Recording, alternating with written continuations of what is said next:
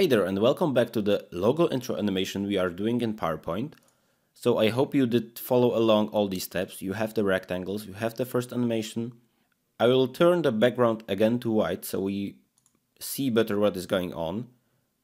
You simply have to select solid fill and change the color. Alright, now we see the rectangles again.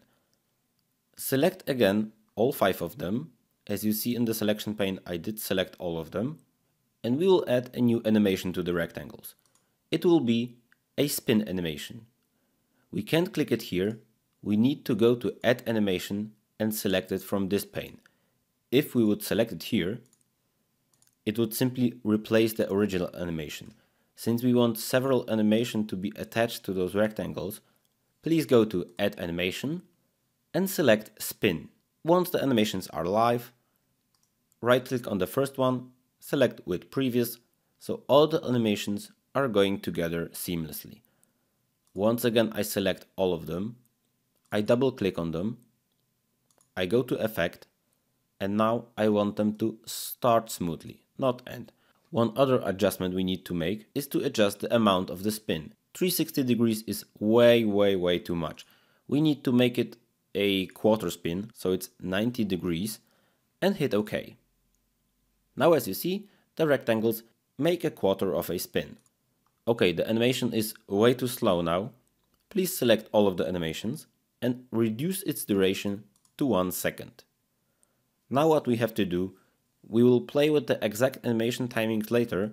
Let us preview the effect now. Okay, the rectangles are coming in and they are turning. This should all happen simultaneously. So I go to the animations once again, and I delay them a little bit. I believe we will need to change them soon, but let's preview the effect we have now. Okay, this is going in the direction we want to achieve. We want the rectangles to go and spin one after another. We are complete with this part of the animation. A quick recap. I selected all rectangles and I did add a spin animation.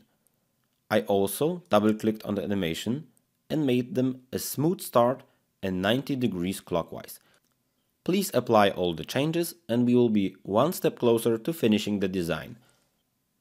This was a really important animation, and in the next step we will do, you will know really more about PowerPoint and how to prepare such a design from scratch till finish. I want to invite you to the next lesson and let's continue with the animation we are making.